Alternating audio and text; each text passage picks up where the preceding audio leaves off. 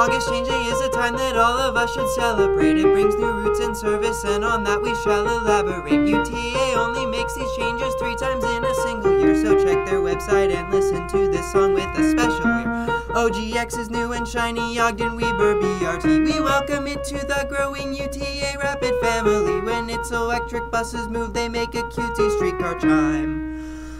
Although the lack of bus lanes is probably a terrible crime. Although the lack of bus lanes is probably a terrible crime. Although the lack of bus lanes is probably a terrible crime. Although the lack of bus lanes is probably a terrible crime.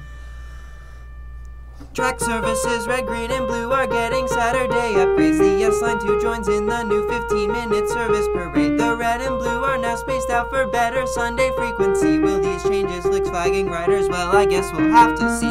Downtown buses stay a mess, avoiding second like the plague. The 901 and 902 are now forever in the grave. For runner stays half-hourly until 8, that's later than before. And weekday afternoons it's 15 minutes on the Flex Line 4. And weekday afternoons it's 15 minutes on the Flex Line 4. And weekday afternoons it's 15 minutes on the Flex Line 4. And weekday afternoons it's 15 minutes on the Flex Line 4.